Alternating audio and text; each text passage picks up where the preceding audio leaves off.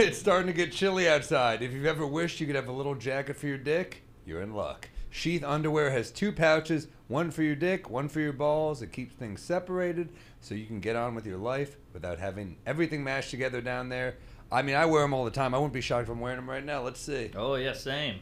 Yep, look. Not planned. Oh, colored. Wearing them. Colorful. I don't think you could say that. There we go. We Riff fixed raff. it. It's really the best. I wear them all the time. I love it. They really are my favorite underwear. So same. That's all I have. Go to sheathunderwear.com and use code DRUNK to get 20% off your first order. Plus Sheath Underwear's 100% money back guarantee. That's sheathunderwear.com. Promo code DRUNK. Get Sheath Underwear. Support the show. Support your balls. This guy's the best. He's a military guy too. Yeah, he's a Robert veteran. Patton. He's a big comedy fan. Huge comedy nerd. And great guy. Every underwear I have is like ripped up in the pieces. Swiss cheese. This shit stays good. So. Oh yeah, and they make it for guys and gals. The ladies got it. So yeah, get some Sheath. Best undies in the biz.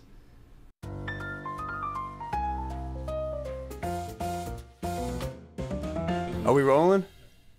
He pulled an OJ. He wrote a book. Damn. Yeah. But OJ got away with it and then wrote the book. That's true. It's funny. You see like OJ. He went through the trial and wrote the book. Right. This guy didn't go through a trial, did he? No, he was squeaky. He was off. He was good to go. Yeah, I saw Suge Knight was like, I'm not going to testify. And we're like, yeah, well, your word's worth a lot at this point. You know? You see when OJ puts on Instagram, every comment is just knife, knife, knife, knife, knife, knife, knife. He's on camera on show as like a sports correspondent. Really? It's kind of hilarious. It's hilarious to have just a show where you have a sports show where you're like, we'll just make OJ the sports correspondent. Yeah. That is amazing. Damn, that's Cameron's crazy. legitimately funny. That's what I keep hearing. Is he on Barstool? No, he's got his own sports show. But, dude, there's a clip of him on like a news show. We got to pull it up. He literally, dude, he gets shot. And he's like, yeah, people came for me, but they didn't get me. Like, he was talking tough after, like, he was out of the hospital like a day. And he's talking shit. Wow. You know, it's pretty cool. If I got shot, that'd be my whole personality. I'd just be like, shit, I don't want to go outside again. I got shot. This is my whole thing. I wouldn't be bragging about it. I'd be like, please don't do that again. Yes, that please. Hurts. I love you. Whatever you want, I'll give you money. But the Tupac thing is crazy because I heard he got caught from TikToking. He was making TikTok videos. Yeah, he was bragging about it on TikTok. Which, too bad JFK never had a TikTok guy. That would be great if that existed back then. That would have been a shorter Oliver Stone film. True. What do we got? Is this it? I don't know. You paused on a... One last question. No, this isn't it. What exactly did did you hear the guy say? He was trying to like they said, it's not it, but you're going to let it roll out. Great Google guy we got. Google bitch. You're not touching that coffee? Take it. I'm taking it. All right. So you were in Europe for a month. Yeah. I missed you, man. I've been talking a big game. Hey, I'm a tough guy. I'm cool. And I was like, I don't get jet lagged. It hits you 2 days later. Oh, man. What do you mean? What are you, Superman? You get jet lag. I never got it, really. I got to Europe. I adjusted quick. I land back here. I'm wrecked. My head feels like it's this big. I'm cloudy. I'm gay. I'm all over the place. Damn. But Europe was a blast. I'm cultured now. Can you explain the pictures of all you guys dressed like you're in a gay bathhouse? A lot to talk about. In the 70s with David Bowie? Yeah, well, we went to the Kit Kat Club. Pull that up. I'm sure there's not a lot of photos of it because they don't allow phones. But, no, Berlin. Everyone said, if you're going to Berlin, you got to go to a sex club. And I said, you're damn right. Who are you talking to? You know, I get that too in like Montreal. You got to go to a strip club. I'm like, I think I hang out with fucking scumbags. Well, I was with Ghislaine. But so I was like, all right, we got to do it. But if you go, you got to dress up. You can't just show up in a fucking cardigan and an Argyle sweater. So the lady was all over it. The wife was like, we're going to this store, like the sex club store. We're going to get the boots. We're getting the shorts. We're getting the garter belts. We're getting the neck collar. That's a Manscaped boxer brief, by the way. I had no shorts. And we spent a fortune on this shit. But you've already lost it. Man, but, what are you doing? Okay, so we got, were those uncomfortable? This does not look comfortable. you got to get used to it. I mean, I'm wearing fishnets, too, if you notice they're pink. And I had a decent bulge. I took a blue chew. And, yeah, I got eyeliner going. It was fun. You guys look like a sexy band in the 80s or something. Yeah. Duran Duran or something. Yeah. So we show up. The thing opens at 10. We got there at like 9:15 because we're like, we should get some food first. I didn't know you're supposed to wear like a trench coat. You get in, and then there's lockers. So everyone gets why would you know that? That's insane. Yeah, so we're walking around the street like this an hour before eating shawarma. So I'm at a shawarma place like, I'll have the lamb, please. And the guy's like, what the fuck? And I'm just eating it. I think they just thought we were weird Americans. So we get in there, and it is insane. There's a room. There's so many different rooms. There's a techno room, a tango room. There's a full swimming pool. Tango. That feels like too classy a dance for this outfit. Well, people start tangoing, and it gets them cooking, and then they start fucking. So is there sex in there? Full-on sex, blowjobs everywhere. What? There's a bunch of bars in there. There's a bunch of couches. And nothing is sanitized. Everything would get Me Too'd in like 8 minutes here. No, because you're volunteering it. I guess so. The Me Too is the work environment thing, not the. This isn't where Weinstein was doing his deeds. I don't know. It felt like it. There was a casting couch. It was wild. But there's an old guy jerking off. There was what? A guy. Yeah. How old? I'm talking 80, like a Biden, just walking around. Woo, nice. Baby. Maybe it was him. There was a naked guy in a wheelchair. He was, handicapped, just going around, full dong out. It was crazy. In a wheelchair? In a wheelchair. It's a beautiful story. They were dwarves with collars and a leash. Are people wearing masks? Are they protecting their identity? No. Eyes wide shut? All out there. That's where I got COVID. No mask. You got COVID there? No, I'm just kidding.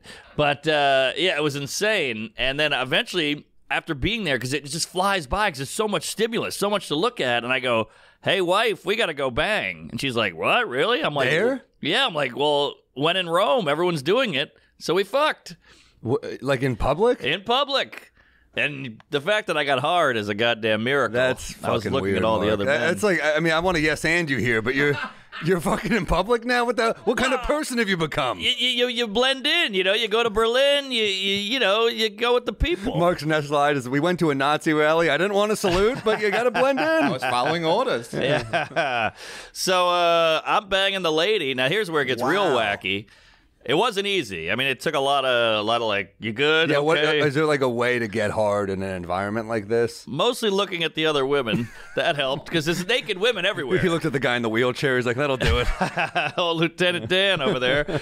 So I'm plowing the lady, and I got her from behind. This is open dance floor, like that. Oh, my God. And this guy comes up and taps me on the shoulder, and I go, uh-oh, we might be in trouble. I don't know if I'm doing something wrong. And I look back, and he goes, me next? And I go, what the fuck? Get out of here. They don't have Me Too in Amsterdam. They have Me Next. Yeah, hashtag me next. But that's normal there. He wasn't even being a dick. He was just like, oh, all right, you met some lady who wants to get railed. I'll do her next. Jeez. So that was kosher. I don't mean to sound, prude here, but it's so unromantic. Part of the fun is the chase and the seduction, and dude just being like, you line up like it's the bathroom. Right. It's a little weird, isn't it? Yeah, he took a number, but like a deli. Yeah, exactly. I'm number 2. Started ramming her. Woo! He wanted that beef tongue. You asked for a sample. Yeah. What? That's incredible. You did that. How many people were watching? Well, it's so normal that like people walk by and go, oh, how about that? And then they just move on. Are you worried about getting recognized?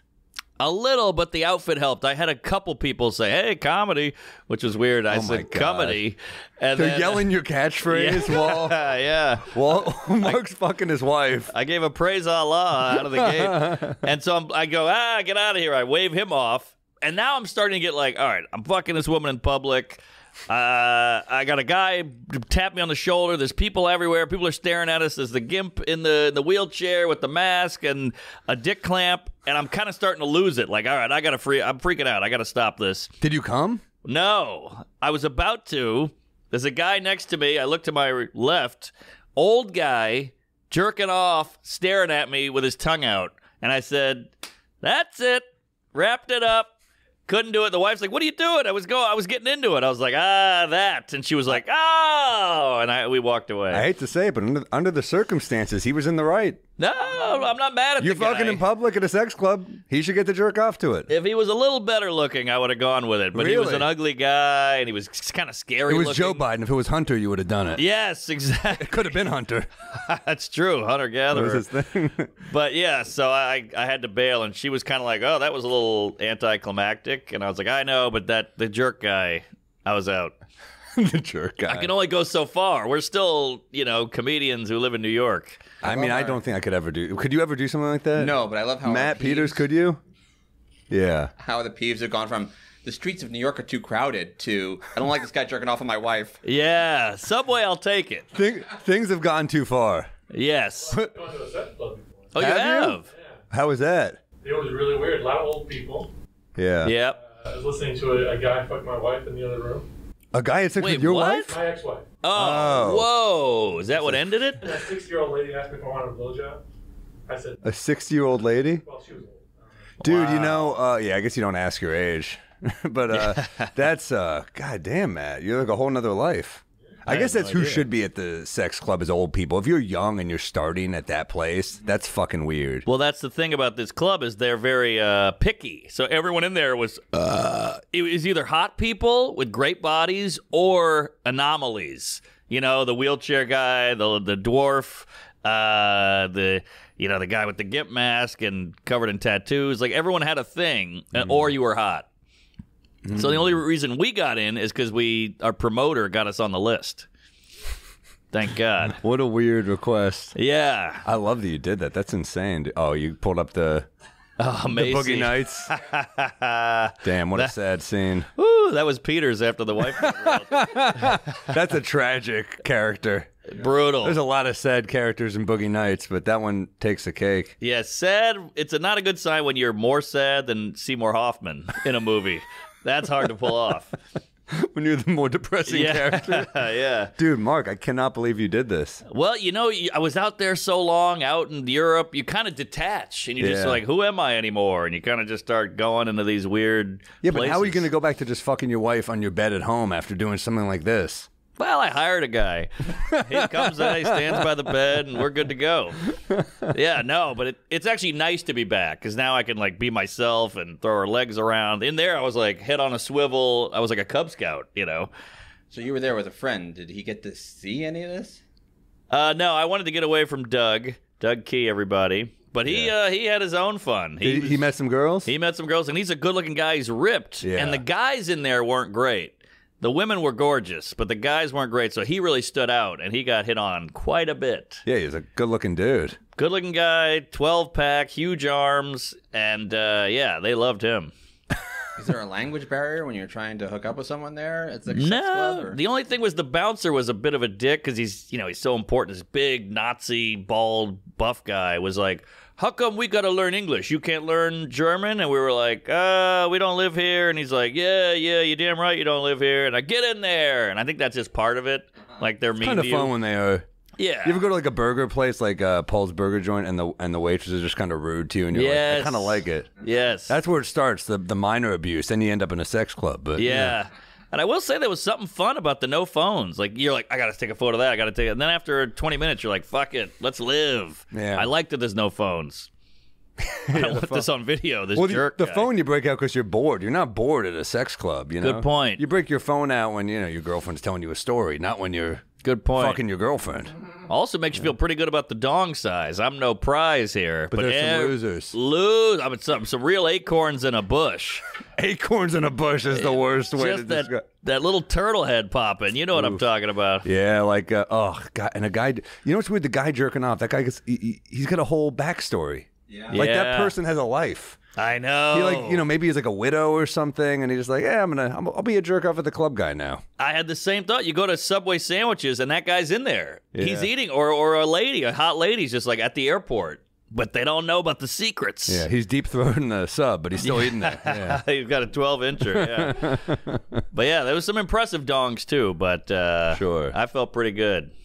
Yeah. At the end of the day, yeah. I mean, you feel good enough to whip it out and fuck your wife in there. That's true. This episode's going to be demonetized in a second. Oh, we right. literally open with Mark's like, I fucked my wife in a I club. didn't even think about that.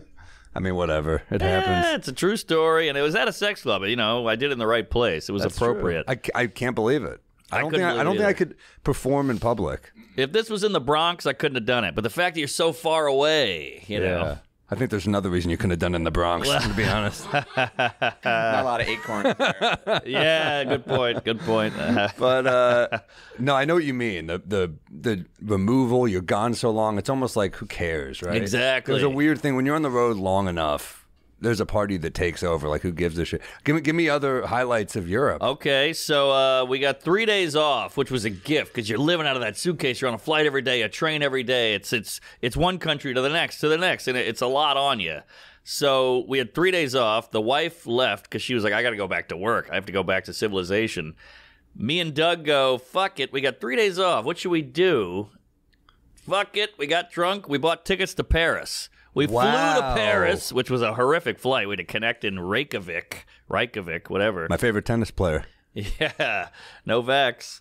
And we had to it was like an 8-hour travel day. We wanted to kill ourselves. This is why At Doug... least you're with someone, though. Yes. And this is why I love Doug. This motherfucker bought those boots. He bought 8-inch platform, whatever boots to wear to the club. He's like, I got the receipt. I'm going to return these boots when I get back to America to pay less because they were $60. He carried those boots all over Europe. Oh, my God. I couldn't believe it. So we go to Paris. He's got the boots with him. But we go to Paris, and you want to kill yourself. The fucking flight is hell, connecting, language barrier. You're tired. You're hungover. You're packing. You got the boots.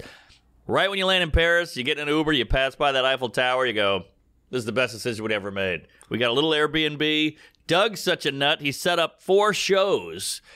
We set up 4 shows at a little club. We sell them all out, and we had a great time. Oh, Paris. It's so cool that you're at a point in your career where you can go to Paris and say, I want to sell out a show in Paris, and people come out. That's how I felt like, it's not the same, but like, I had a canceled flight in Montreal, and I was stuck for the night. Pop-up show that night sells out, and you're like, it's amazing we're at a point in our lives where, we can just do that. I'm grateful. Totally as fuck. agree.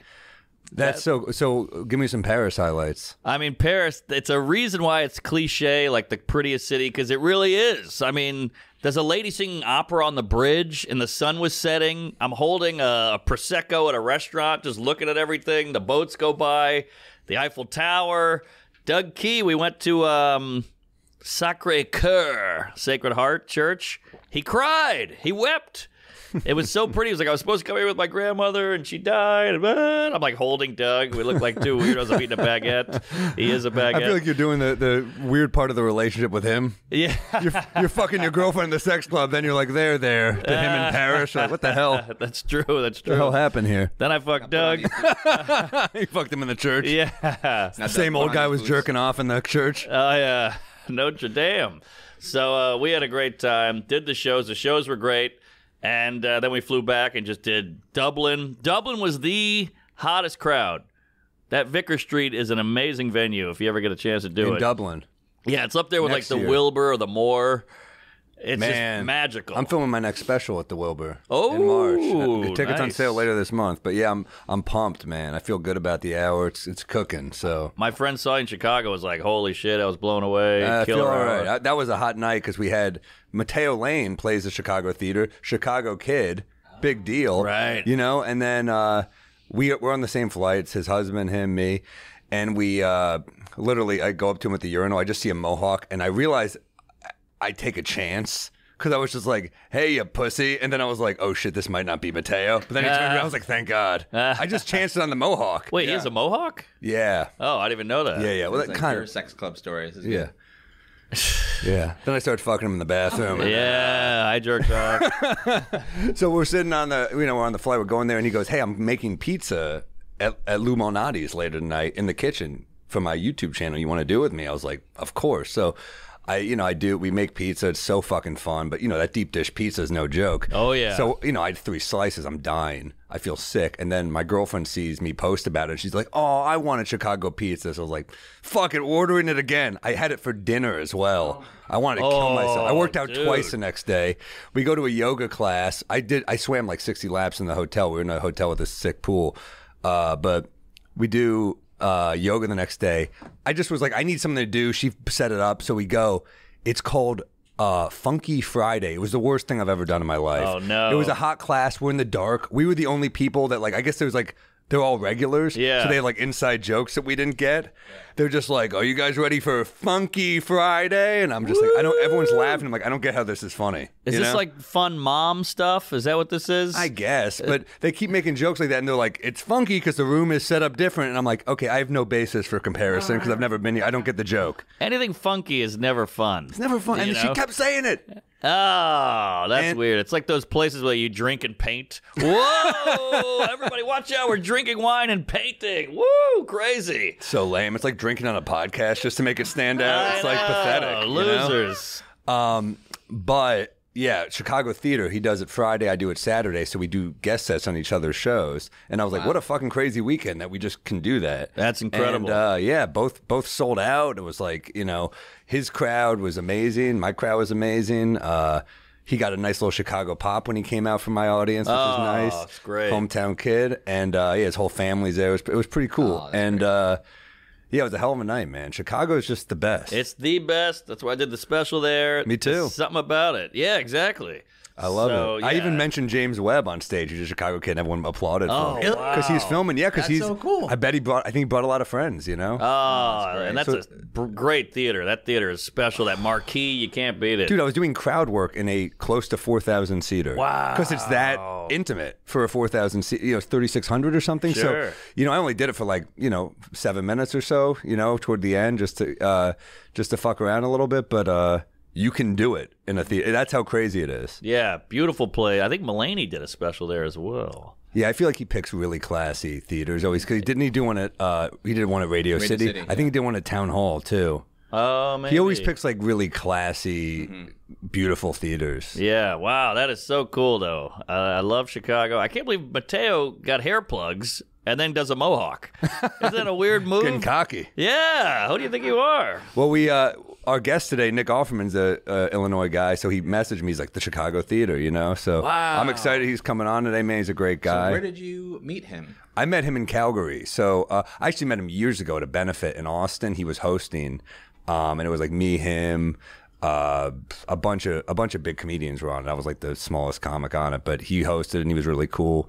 And then we did this gig, the Great Outdoors Fest in Calgary with me, him, and Dan Soder. Fucking amazing hang, hot show, so fun. So Does he have jokes? Does he do an act? he does a lot of musical stuff, some stories. Yeah, he's super funny. All right. Obviously, you've seen him, and he's an incredible comedic and dramatic actor. I can't wait to meet him. I've told the story before, but the only time I met him was at Conan, and he was in a robe.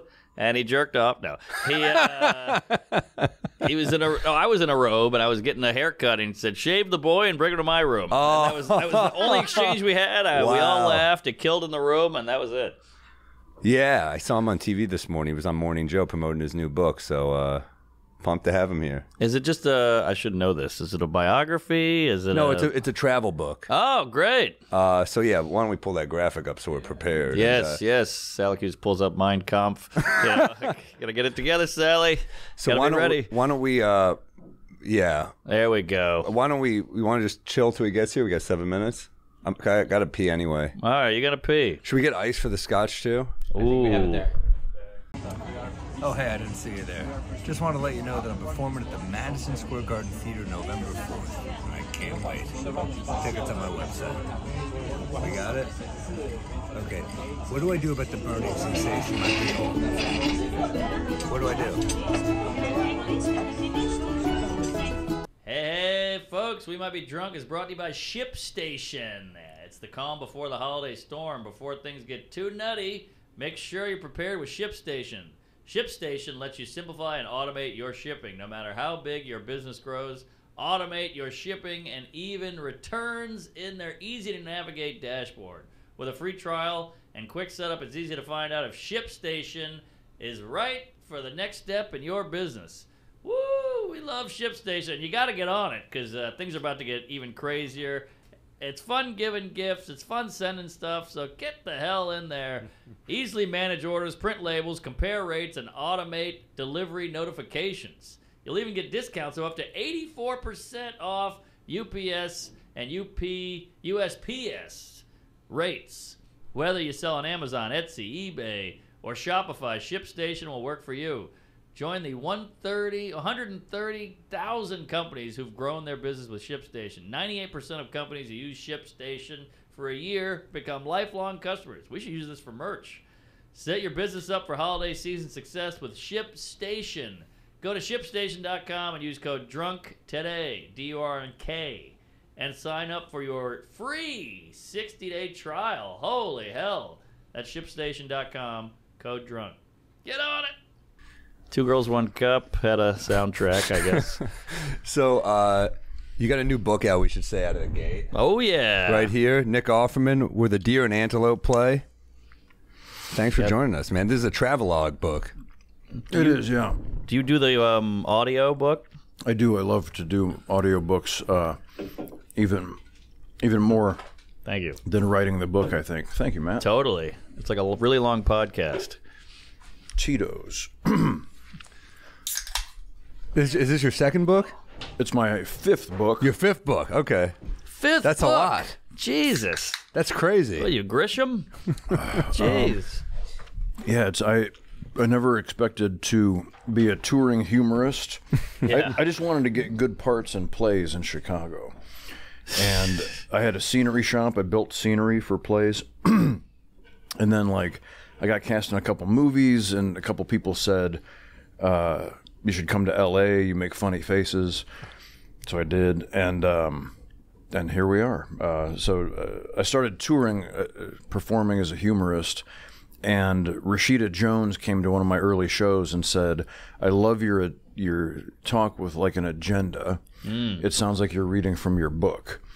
And I thought, oh, actually, I have some more stories of jackassery. Yeah. So then I cast about to see if I could get a book deal, and I did. What does a humorist entail? Well, it's interesting because I've been devouring both of your work. I've been fans of yours before.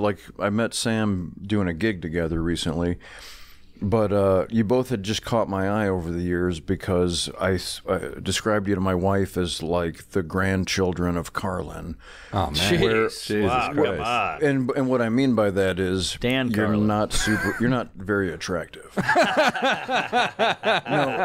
what I mean by that is you can tell you spend a lot of blood and sweat and tears fucking with language and fucking with the line of what's funny, what can I get away with. There's intelligence, because in watching and listening to episodes of this podcast, people kept talking about Dave Attell, and I've always heard his name. And I texted Sam and said, I literally have never, I've only heard his name for years and years. I've never seen him, and so he's told me to check out his album, Skanks for the Memories. Yes. And I listened to it in a hotel room the other day, and it's so he's so aggressive. His energy is so aggressive that you either turn it off or you turn it up. And I turned it up. I love where it. it's just he's not gonna fucking let you catch your breath. Right. And he got me laughing. And of course, there's stuff. It's 20 years old, so there's stuff Right. that's oh yeah, can't do that one anymore. But in the same vernacular, you can tell that you're not just telling dick jokes. You're playing with the form in a way that when I decided to start doing this, I was aware that I don't have the kind of brain that writes jokes. I knew. I think Zach Galifianakis is one of the comedians I've known the longest, and I was just always aware of how he can sit there and just take any banal situation and think of the funniest goddamn way to describe it, or just the stupidest non sequitur that you're like, fuck, man. Mitch Hedberg isms that I'm like, God damn it! Look what you just did with a bag of Doritos. Or whatever. Right. Yeah, Galifianakis has great one-liners that people don't talk about because he's such a big actor with The Hangover and whatnot. But killer. Yeah, we watched killer his, like, I jokes. remember it was like half hour on Comedy Central, being like, "This is fucking great." Oh, yeah. I loved his stuff. He's somewhere between. Like he's got a little Stephen Wright to him as well. Oh, yeah. Out of left field. But so when I started doing this, I was like, okay, I don't write jokes, but people laugh at the slow way in which I talk. And so I just decided to start calling myself a humorist. And I wrote out like a 90-minute show, and I do songs. And I just felt like it allows me, because when initially Netflix had my first special on Netflix, it was called American Ham. Oh, yeah. They since pulled it off, but people would complain. People would go through all the comedy, and they'd get to me, and they'd be like, "This isn't fucking this isn't a comedian." Right. And I was like, I don't really disagree with you. Like, You read the comments? Are you nuts? no, I don't. I don't remember where I came across that because I didn't know you could have comments on like on that streamer. Oh, we did a YouTube special, so I saw them all, but I'm like, I don't dwell on them, but I'd be like, oh, okay. I see what it was. I read the comment. I read reviews of my books, and people really love my books. Like probably you guys, 93% of people know what they're in for, and they love it. And 7% somehow thought you were a Christian, or like they're like, Nick Offerman. If you have ever been to church, Nick Offerman thinks you're an idiot. Oh, and I'm like, wow. No. I was drunk when I wrote that. Well, I mean, I wouldn't say idiot. No, whenever I talk about religion at all, I go into all caps mode and literally say, each to each their own. Like I absolutely have no judgment about any of this, but if you're gonna try and make kids pray in school, like if you're gonna you do shitty things in the name of religion, that's what I want to talk about. Which is the most shitty things have been done in history. But also extremists. It's okay to have an opinion on extremists. That's another thing. It's like, if you have an opinion on anything, like Brian Regan has bits that offend people. Yeah, I know. But I just did a Dublin, and we did a little Q&A after. One guy was like, talk about the Catholics and the Protestants there are just crazy divided. It's like they hate each other. Still. And I was like, guys, relax. Both of them aren't real. That was the punchline. And I posted the clip, fun times, comedian, humorist. And I got a million, like, you're going to hell, screw you. And these are all the free speech guys. I'm like, I can't do a religion bit, but. Yeah. It is. It's a very tough time. Who, by the way, I haven't been introduced to our friend here. This is Winnie. Winnie's trying to get more food. This is my girlfriend's dog, and she goes to work, and I was like, I feel bad leaving the dog at home. Yeah, Winnie deserves to be here and to weigh in on matters of religion. Oh, yeah, she hates the Jews. She only knows one. It's not her fault, It's, I have one Jewish friend. And he forgets to let her out sometimes. He can't eat American ham. So, you're doing like the press tour now. I saw you on MSNBC this morning. I just flipped it on. I was like, oh shit, there it is. Fun. It was actually nerve-wracking. I am doing it's the paperback publication of this book. I'm very proud of my book, but I also just recently did a PSA, and this is the least sexy thing that will ever happen on your podcast. I don't know. He farted on Allison Brie. That was pretty bad. Oh man. Yeah, I got hard. Well, she loves it. I am invested in agrarian farming, and so I made this PSA for with the NRDC, the Natural Resources Defense Council. It's this lobbying group. Purported like in favor of soil health, like we're lobbying Congress to encourage farmers to plant cover crops. It's a great climate change fighter. It's a great agriculture thing, and it's something that I will always be invested in. There's a lot of it in my book, although the book is also very entertaining. All right. There is soil talk, though. Full disclosure. But so the MSNBC appearance was not funny. The PSA is funny. You got a line or two in there. I played dirt. Yeah. Oh, fun. But they're asking me, and it's like, people always, people always shit on me. Basically, I'm dirt. But we should take care of our dirt, and you can imagine it needs its health, its microorganisms, and it actually makes it. It's a great carbon sink. If you have healthy dirt, it saves water. It does all these things, and so it's nerve-wracking to go on MSNBC and not be there as an entertainer. Where they're like, so tell us about fucking farming in Congress. And fortunately, there was a really smart lady named Arohi from the NRDC, and I could sort of set her up. Where I'm like, well, 11% of our nation's emissions come from agriculture. And then she would kick in with a paragraph of intelligence. Yes, classic humorist. That's right. The old Garrison Keillor throw to riders in the sky. It's got to excite the TV people, and they're like, "Oh, this guy's got some dirt on people." And then you get there, and you're like, "No, literally soil. This is it." Can you grab a napkin too, Matt? Also, could you? I mean, I want to try some of Nick's scotch too. Nick Offerman has his own brand of Lagavulin. How the hell did you pull that off? You have a deal with, I would say, the best scotch. Yeah, it's up there for sure. Thank you. Thank you, Sally. Can you imagine? It's insane. When I was 29, so 2 years ago, when I was 29 in 1999, I was at a film festival in Chicago, and my filmmaker, Scott King, bless his name, he's in Europe now. He said, we introduced the film, and we'll be back in 90 minutes for a Q&A. And he taught me the first lesson of film festivals, which is then you go have a drink. It's the perfect amount of time. So we go to a bar, and he says, up to that point, I was a broke theater actor, so I would have pints and pints of beer, and then on a special occasion, we'd get Jameson and pound some Irish whiskey. Which is not even the best whiskey. That's funny that you But were Jameson's that broke. great, though. It's solid. I love Jameson. But when Jamo's your number one, it ain't Pappy. Sure. But, I mean, I wouldn't have known. Like, it was all about, what do you have? What's the best affordable Right, whiskey exactly. that you have at the Chicago Theater Pub? Is it cool if we drink yours and you have ours? Oh, sure. Because Mark and I have our own rye. It's Bodega Cat Rye. Oh, yeah. We're in the same biz. I did not know that, but I'm a big rye fan. Hell yeah. Same.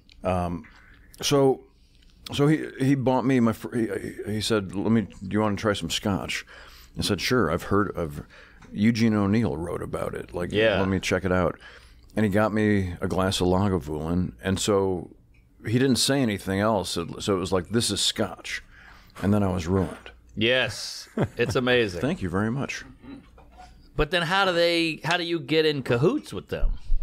There's a lot of things I like that no one's putting my face on. Cheers, by the way. Oh, hey. Guys. And thanks again for coming. Cheers Yeah. to lucky sons of bitches. Hell yeah. Get the book. That is so good. Your rye is quite nice. Ooh. As well. Thank you. Top notch. Lagavulin, it's so smoky. It's like know. drinking bacon or It's like something. it's like a campfire in your mouth. Yeah. So I was 29. So then that became my drink, and then I learned, and I'm not picky. If we have whiskey, we're in good shape. I'm not persnickety. Sure. But over the years, if places had Lagavulin, that's what I would order, and naturally I learned to then have a rivalry with Lafroig. Oh yeah. And they're next door neighbors on the coast of Isla. Oh really? Lafroig, Lagavulin, and Ardbeg are right next to each other, and they're all I like Ardbeg too. Yeah, they're all nice winter scotch. Very peaty. totally. Yeah. So when I was then 38, I got the job of Ron Swanson on Parks and Rec. Sure. And somewhere early on, it was in the script, Leslie comes in for a meeting, Amy Poehler, and Ron pulls out 2 glasses and a bottle of scotch. So we get to the day, and I open my drawer, it's Lagavulin 16, and I thought, these prop people are so good that they found out my favorite scotch. That's amazing. And it was like a year later, I went to Mike Schur, who was the main creator of the show, I went to his birthday party, and I was talking to him, and Adam Scott walked up and gave him a bottle of Lagavulin 16 and said, "Happy birthday." And I said, that's on the show because that's my favorite scotch. And Mike said, "No, you fucking idiot. It's my favorite scotch." Did you think they read your mind or something? And so, Right. so thanks to Mike, who also had exquisite taste, it became Ron's Scotch. And we used it frequently on the show. And eventually we said, "Has anybody heard from Lagavulin?" We literally have given them like a $2 million worth of screen time. Yes. And we made a big deal out of it on the show. And finally, towards the end, the answer was no. We hadn't heard from them. That's crazy. They never reached out like, this is so cool. They were a pretty small, obscure show, so I think it hadn't quite... And American shows take a few years... That's true. ...to get over and infiltrate the UK and Ireland. And so towards the end, Chris Pratt got cast in Guardians of the Galaxy, and that was going to shoot in London. And so if we wanted to still have him on the season of Parks, they had to come up with a way to go shoot in London. Whoa. Our little Indiana show. Yeah. So our brilliant producer named Morgan Sackett, who shoots all the Lagavulin commercials, by the way, came up with this way to take the show to London. And they sent my character to the Lagavulin distillery. And so it just was Kismet. It was ridiculous. And so we all hit it off. They liked me, and they said, "Maybe what if we start doing commercials?" And I said, "Oh, yes, that would be fine." Like, Just inching your way in. you want to pay me to say that I like Oxygen? Sure. Right. I'll fucking back Oxygen. And so I started doing these commercials. You can find them on YouTube. We have a channel called mytalesofwhiskey.com. Pull it up. There are, I think, 50 of them by Jesus. now. And they're mostly stupid comedy shorts. Is there like a favorite of yours we could pull up? Gosh, well, the one that has a gazillion hits was this this one-off idea. A writer from Brooklyn Nine-Nine named David Phillips came up with, just pitching bullshit, and it was to replace the Yule log. You know how there used to be the Yule log channel at Christmas. You put it on the TV and it's just a burning fireplace. So we did our version of that, where it's a fireplace and me in a chair next to it, and somebody turned it into a 10-hour loop. And like every 15 minutes, I take a sip. That's the Yule log. Wow. And it has it's a. So there's no words. No. That's amazing. All I do is sit there. So It looks cool as hell, though. That's brilliant. At Christmas, then people like in bars or workplaces they'll just put it on as like wallpaper. So that was our biggest hit. I love That's it. like some sort of Warhol type Yeah. art piece at a party. It was, yeah, and of course it was just a prank on. It was like a throwaway idea. And at the time, the longest media we had, we could do a 45-minute take on the card that we had. And so the director is like crawling, or I mean, how bad you must be farting. You got to pee. I mean, how long do you do this? That's my bag. It was a 45-minute take. Wow, I love it. It's like kind of zen. It is. I mean, and then we did one for New Year's Eve out in front of the distillery. So we start doing these commercials, and it's Morgan Sackett and Dean Holland, a great TV director who directed the most episodes of Parks and Rec. Mm-hmm. We often go back. Been to the distillery 6 or 7 times in the last 10 years.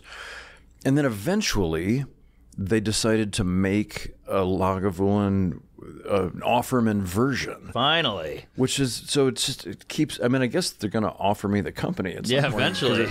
It continues to escalate. Well, the first time we saw it, I was like, oh, like Nick Offerman. And then Matt was like, no, seriously. And I was like, oh, I didn't know. Yeah. It's crazy. I'm very grateful. It's apparently, the show and my endorsement has done them a lot of good. Okay. And so we're very grateful for the relationship. Like every time they pick us up for another year, we're just like, okay, great, yes. We're trying to get Sam one with Pepto. All right. We got to get your face on a Pepto because he drinks it all the time with the hangovers and the. I mean, upset stomach on the road. I've switched to peppermint pills, but like you're doing a gig on the road. Sure. You chug a Pepto. Yeah, I'm trying to get into Plan B. I want my face on the pill. That'll definitely make women want to take it for sure. I'm inside of them. So this is an amazing gig. So, what kind of input did you have in the making of the Offerman scotch? There's a brilliant guy named Stuart Morrison who, and now there used to be an obscure independent distillery. They have since been purchased by Diageo, which is a big beverage company. So through Diageo, I've also done commercials for Talisker and Oban. But mainly Lagavulin. Talisker's pretty great. I mean, they're both great. They're fantastic. Yeah, I mean, it's insane. If it ain't broke, don't fix it. Mm-hmm. But this great alchemist named Stuart Morrison he's the guy in the laboratory, and it's pretty fascinating because they have. Think about it. Like this is 11 years, so they have in order to come up with like 50,000 cases of this.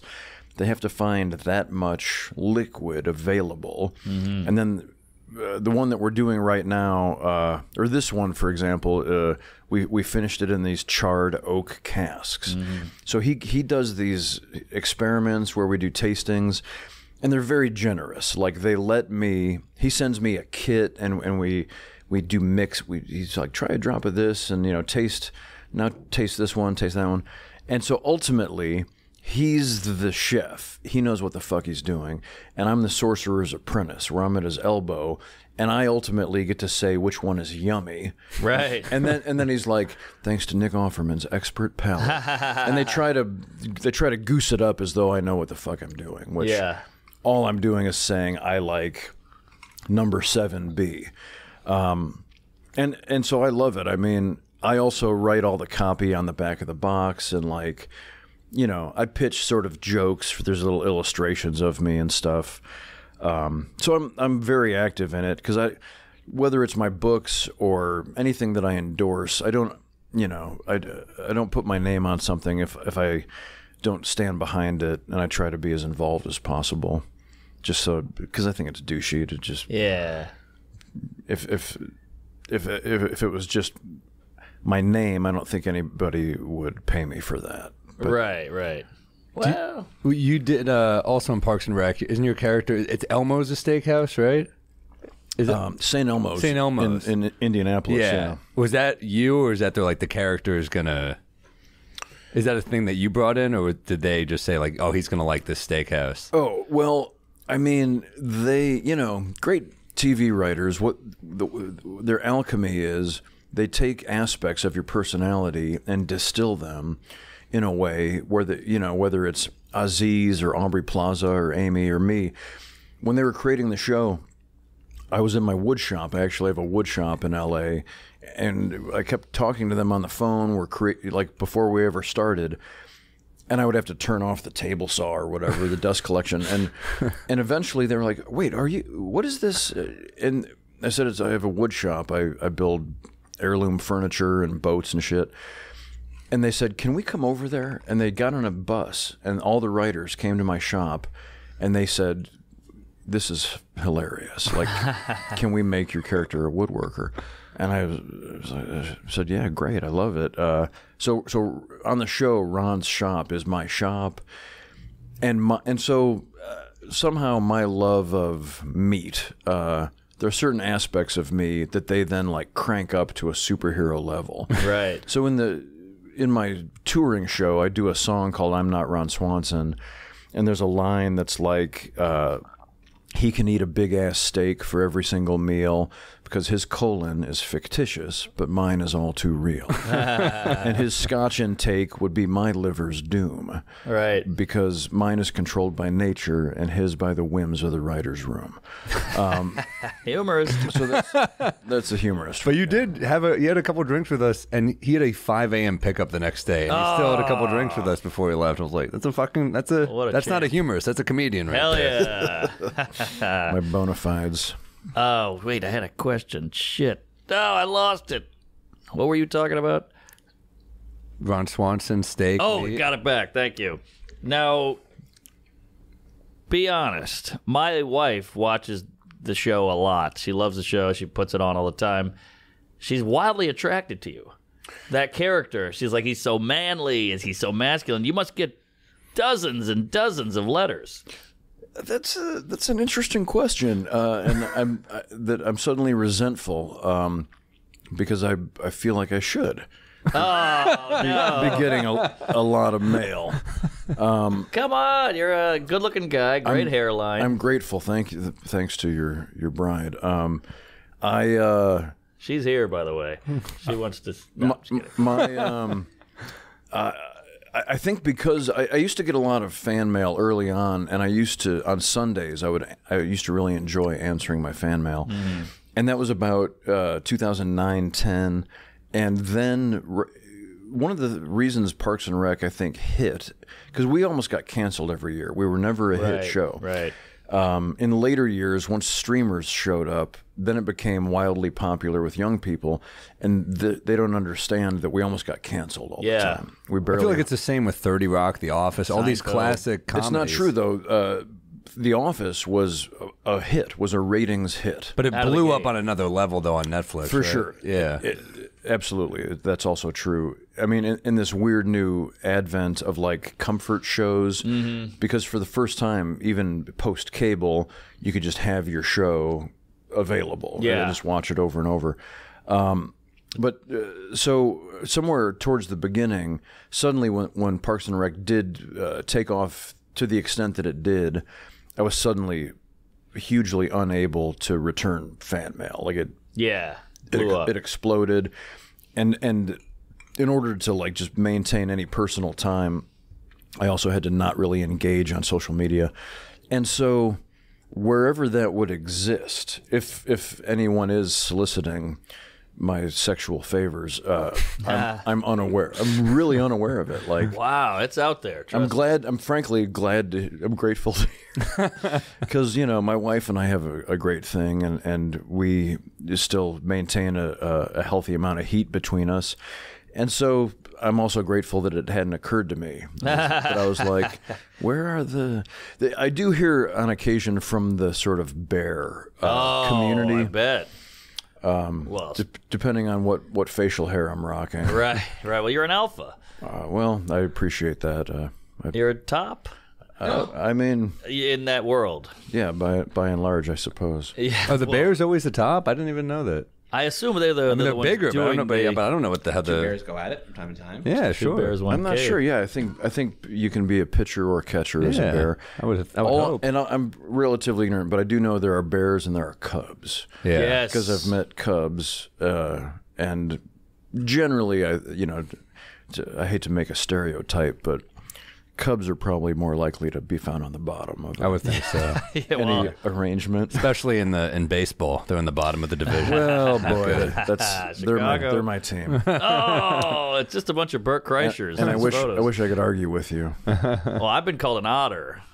What is that? That's like a scruffy, skinny guy. I'm not a twink level. That's too small. I'm like an otter, and then I think you're a giraffe. I would assume. Are we allowed to say twink? Because I remember doing I did that show at midnight back in the day, and Jesse Joyce was like helping with my punch up of the jokes, and I said twink, and he goes, "You can't say that," and I was like, "This guy wrote roast jokes for Greg Giraldo. He's telling me I can't say this." I didn't know that was. Yeah, I don't know. offensive. Huh? I don't know. I didn't know that either. I mean, I thought it was. I don't know. Maybe not. It's a cute word, twink. I suppose in some circles it could be considered derogatory. Circle That's not jerks. how we mean it, though. But yeah, Right. I thought it was just a category of like a puckish or fairy-like Yeah, fairy. Easy. with an E, Faerie. Yes, like Staten Island. Like the fairy. wee folk. Got it. Like a nymph. That's right. Not to make too Like a obvious a dryad. segue here, but the gay character you played on Last of Us is that's an incredible episode of Great TV. arc. Thank you. That was like it was a slow burn and great segue. Killer. But I mean, I was watching that and I was just like, the way it was like a short. It was like a film. It wasn't like an episode of TV. It was I mean, and hats off to Neil Druckmann who created the video game, but Craig Mazin, who did the show Chernobyl, and also Craig Mazin also wrote Hangover 2. Like What? Is that right? He has the most incredible arc. At the time, What a range. His son was on a Little League team that my woodshop sponsored. So one of my Little League dads, and he wrote movies like it's called Superhero Movie, at least a couple of the Scary movies. Oh, wow. So he's this great. Which ones did he write? Can you look it up? So he knows comedy. He's this great big brain that like creates these satires of a form. And then one of my Little League dads wrote Hangover 2, and I was like, holy shit. It's so incredible. Cut to, he had the idea for Chernobyl, and nobody would make it, of course, because they're like, what are you going from Hangover to this? And so he kind of had to make it on his own. He had to produce it himself, and of course, it won every award. Yeah, and is great. an astonishing. I gotta watch it. Everyone's told me to watch awesome. it. I gotta put that on. It's incredible. It stopped us up in the beginning of the pandemic when it came on because it's fucking Chernobyl. Like nothing is more bleak. Yeah. It's a true depiction, and like people are melting from radiation and shit. So we shut it off for a year and a half, and then came back to it, and it's worth it.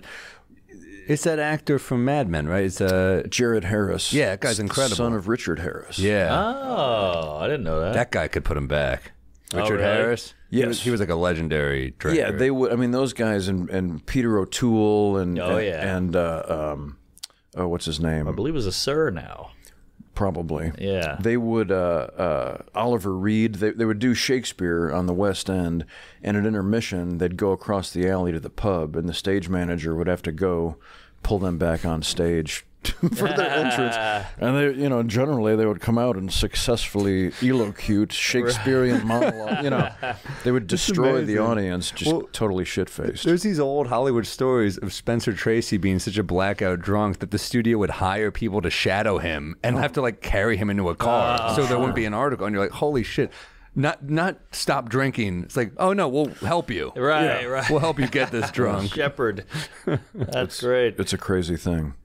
Craig Mazin wrote that episode, and so I mean that, and I guess I'll tell. Well, no, I'm not going to. This wasn't in the video game, I assume. There wasn't a weird, it's random gay couple. It's touched upon. Oh, it is. Yeah, and most people breeze by. Like you had to really dig in deep to understand that they had a relationship. So.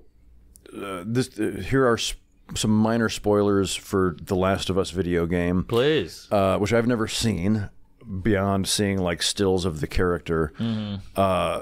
You meet my character, and he's angry, and he has these interactions with the leads. Frank I think he's hung himself. And so you understand that they had a relationship. And you see Frank's writes a letter about there's something about a partnership, like it's intimated, and then also in Bill's bunker you find gay porn magazines, I think. So there are clues, and Frank talks about their being partners, but the letter that you find, it's really well done on Neil's part. It's angry. Like, right. It's like, fuck, I always fucking hated you. Like, I'm killing this is my suicide note. Woo. And I hated you. But if you get all the clues, you're like, oh, you were lovers. Like, yeah, this is a marriage. You got to hand it to We've come a long way since Frogger. Depth and relationships, totally, and hidden meanings. Yeah, this has all the nuance of. I feel like video games make more money than movies now, right? It's pretty crazy. I gave me personally in the late '90s. I played a couple games and lost a couple weeks to them. Oh yeah, I had that. Banjo-Kazooie and Earthworm Jim. Oh, I loved Earthworm Jim. And it was the same guy. This is all about Scott King, the guy who gave me my first Lagavulin. Was the first couch I surfed when I got to L.A. And he's a wonderful, brilliant brainiac. We made a really weird movie called Treasure Island that I'm really proud of. It was at Sundance in '98. I was couch surfing with him. He was a gamer, and he was like, hey, I just got these 2 new games. Do you want to basically eat pizza all day for 2 weeks and play video games? And I was like, yeah man. Hollywood is awesome. Yeah. So we did, and we methodically beat each of the 2 games. Wow. And then at the end of those 2 weeks, I might as well have been masturbating for 2 weeks because I was like, that was amazing. And as soon as it's over, I was like, what the fuck did I do? I just lost 2 weeks of my life. This is pre-Megan Mullally. It is pre-Megan. Okay, yeah, because I can almost hear her vagina drying up. No. You earthworm gymming all day in your underwear. No, I met her a year or 2 later, and my life got very happy. Yeah, yeah. And I've never needed another PlayStation. Yeah, you talk about like it was a heroin phase. I did that for a while, and I got out of it. Then I met my wife. I'm very grateful. Yeah, I've had those lessons in life where I've had the opportunity to try something without getting arrested or killed, and enough to say, oh, I get it. I get why people throw their lives away on narcotics or video games or whatever it is. And for me, I have an addictive personality, so I'm thankfully able to say, all right, that's enough of that. Yeah. We were talking before you got here, Matt and I, about the episode you did of Last of Us, and it's like, first off, I think it's cool as hell that you don't see a lot of like badass gay characters on screen. Right. Like your character is like a survivalist badass, got a gun, got a camera set up. But then we were talking, we're like, was he gay, or did he know he was gay? Did he know he was gay, or does he show up and he's like, I'm lonely? Because I was thinking about it. I was watching with my girlfriend this episode, and I was kind of like, I don't know if I would be gay in this type of environment. Then by the end of the episode, I was like, oh, I would definitely have been gay. Right. Because it was like a meaningful relationship, and that's the only type of relationship you could have. Well, I mean, to sort of answer your intimated question, I think he was. I think yes, he knew he was gay, but he was powerfully closeted. Yeah. You know, when the world still existed, that was part of his bitterness. Was like he was going to be goddamned if he was going to be gay, because he didn't fit the stereotype, like because he was also this badass. And that's how I felt so lucky to get the job, because they needed a guy who could use a shovel. And there's only 3 of us in Hollywood. Harrison Ford passed, and Jane Lynch was not available. And that's one of the 2 jokes that I've written. I've written 2 jokes. That's a great joke. Good joke. Since I became a humorist. Lesbian jokes, they always work. I was pretty happy. But I said it to Mateo Lane, my friend who's a gay guy, the other day. I was like, gay guys make neighborhoods nicer. And I said, but do lesbians? He goes, they build them. yeah, That's great. yeah, they're not as visible in the parade because they're fixing the floats. Woo!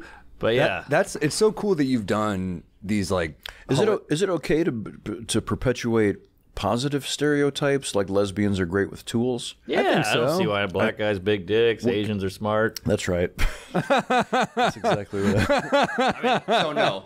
Well, that's the Jewish one is always so weird. Like Jews are successful. These pieces of shit. I'm like, that's your zing. I know, but there also a lot of the conspiracy theories end with Jews eat babies. There's a lot of bad ones in there you too. wait long enough. That's why you don't see a lot of Jewish conspiracy theorists, because we see where they end up. They don't. Babies aren't kosher. How can that work? Lesbians are heroic unless they're Rothschilds, Yeah. is the headline. Do you? Right. So it's so cool. You've been in these movies that are like, first off, you've been in so many funny movies and funny parts, but then like, are you kind of more hungry for these dramatic roles now? It's a good question. Like I said earlier, I wanted to get good parts in plays in Chicago theater. I went to theater school at the University of Illinois, which is kind of funny. It's Champaign-Urbana in the middle of the cornfields, but it's actually a great theater school that prepares you, that teaches you how to stand and perform Chekhov. And so in Chicago theater, I had a theater company with my friends called the Defiant Theater, and you kind of do whatever is in your toolbox, whatever is on the season. And so I love doing comedy, but I also love being a scary motherfucker. Like, the only time I really won a good award for acting was in a play in 1995 called The Kentucky Cycle. And that's me in The Kentucky Cycle. I wore a suit and I was very tired. It was a 7-hour play. It was this Pulitzer Prize winning play by Robert Schenken. and I played an Irish indentured servant who was a murderer, and it was a scary motherfucker that you love to hate. Uh-huh. And so that I thought was my bag. I thought I was like Alan Rickman in Robin Hood, where I was like, or Die Hard, like, Yeah. and I thought that was my niche. But then I also love making people laugh, and so I don't really. My ambitions don't lie in genre. I have been lucky enough to just kind of be open to. I read what comes in, and like after Parks and Rec, I never dreamed that I would have such a effective comedy character. Yeah. And it took the genius of Mike Schur in his writer's room and Greg Daniels, and all these and Dan Gore, who created Brooklyn Nine-Nine, like they thought of what to do with this. Yeah. In so much more of a clever way than I ever could have come up with. And so then after 125 episodes of that, then I got these great offers from hot shots with TV deals that were like, and I was like, okay, the one thing I don't want to do, obviously, is another Ron Swanson. And they're like, yes, of course. Us either. So we have this guy, he's like an ex-Marine, he's great at grilling, and I got like 3 offers of huge jobs that were just another, he's known for his mustache or whatever. Sure. And I was like, thank you so much, but that's like too similar. I think I'm not thin. My ambitions aren't shallow enough. I could just make a ton of money playing a guy with a mustache for the rest of my life. Yeah, then you're the one-note guy. Yeah. But isn't it a hard line to walk between being the one note guy and also like, well, this is what people want. I mean, I feel like you can look at a lot of Jim Carrey's movies in the '90s, and he's kind of doing a similar character. Bill Murray, or Will Ferrell, even, who are all great. I agree, and that's the thing is like, and we all have our certain toolboxes. Like, when I went to theater school, I aspired to be more of like a Gary Oldman or Daniel Day-Lewis, where you become a little more unrecognizable. And I think I walked the line between, because generally it's hard to disguise my voice. People generally, although in the Lego movie, I play Metalbeard the pirate. Oh, yeah. And I sound like a weird Irish pirate. And that's the one time that somebody let me do something that doesn't sound like this fucking guy. It's weird because they want Nick Offerman for the voice, and then you come in with that voice. Are they annoyed? No, it was really fun. It was Lord and Miller who make like the Spider-Man multiverse things, and they made the 21 Jump Street movies and the After Party. These guys are brilliant and prolific, and so we're in a Warner Brothers recording studio, and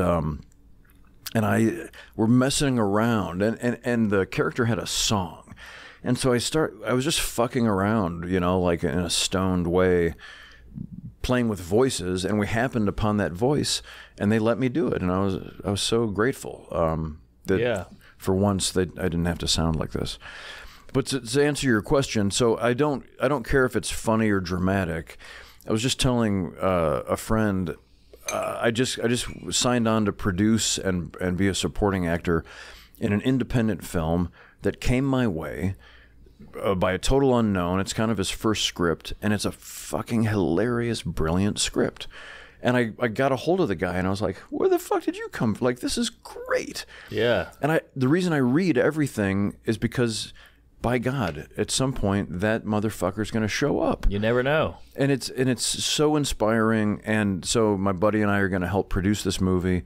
I love that. And it makes you cry, and it's really funny. It's a great script. So when I was getting offered those post Ron Swanson roles, I talked to my agents and I said, you know what? I'm just going to go to my wood shop and make some shit. And let's create some daylight. Let's create a vacuum, because nature abhors that. And sure enough, after a couple months of like saying no to stuff, Alex Garland called me, who made the movie Ex Machina, Annihilation. Great movie. To be in Ex Machina is like incredible. It's incredible. It's a masterpiece. He for me, he's like the Kubrick of our day. Hell yeah. And or if you're a douche, the Kubrick of our day. If you say Bertolt Brecht. Right. But he wanted to meet me to do this sci-fi series called Devs. And I was standing in my wood shop when I got this call, and I started crying. I was like, it fucking worked. Like, Kubrick called me. Yeah. You know, I said no to all the grill guys, and now I get to do this beautiful series. Although you have to have a mustache in his movie. And talk about it. I did have a beard, but I'm pretty unrecognizable. Oh, cool. Oh, great. Yeah, and he didn't require it. That was my choice. Good. It's cool that scripts are still coming in because we see the same Marvel and even Top Gun, like they do well, and it's great that theaters are still open and movies are being made. But it's nice to hear when just a great script comes through. You're like, all right, let's do this. It is. It's interesting. I'm lucky enough to experience tastes of both ends of the rainbow because I have a supporting role in the Mission Impossible movie that's coming out next summer. Wow, is another one? Which it's this 7? It's this. This is 8. 8. Wow. And it's the second half of 7. So it's called Dead Reckoning 1 and 2. Okay. And those Chris McQuarrie, who makes those, he's made something like a dozen movies with Tom Cat since like Valkyrie. Oh yeah. And that was so fascinating because I don't ever work on that level on big studio things. What type of character is it? I'm not sure. Grill. Yeah, this guy. It's a guy with a really masculine beard. Yeah. I feel like I'm trying to remember what's out there. I'm a high. I think I can safely say I'm a high up military presence. Gotcha. I don't want to. I don't want to. Do you have scenes with Tom Cruise? I can't remember. Was there a guy on an apple box? To be honest, but the thing was, I mean, it was fucking fascinating. Like these guys, while we were shooting, I don't know. Now I'm getting confused in my years, but at least a year ago. Yeah, it was a year and a half ago. While we're shooting, the new Top Gun came out, with which our writer-director Chris McQuarrie wrote. Wow. And so he and Tom, are coming to work every day, and we're working, shooting while their movie passed $1 billion in like a month. So they're feeling good. And so there's that sensibility of like they're really, and when Chris McQuarrie, they call him McHugh, when he set up a call to ask me to come do the job. His opening line, I hadn't met him, so this is us meeting, and he said, so this is really fun, and he's a really funny, smart, personable guy. You would think somebody like that would be, I don't know, I feel like James Cameron would be hard to talk to, and he probably is, because he's openly said that he doesn't like actors. But Oh, really? Yeah. What a weirdo. Sure. I mean, They helped him make $1 billion, not my but favorite. that's cool. He doesn't need them. He just needs computer versions of them. Right. But Chris McQuarrie is incredibly personable. So we get on the phone, and he was literally in South Africa. They had just shot, Tom Cruise like jumping off a fucking rocket ship, and he said, Nick, so here's the deal. Here's how we make these movies. We jump out of an airplane and we start sewing a parachute as we're falling. Like we know where we want to get to. We get all these people together and we start shooting and we like literally make it up as we go. And so I got my first pages of script day one sitting in the hair and makeup chair.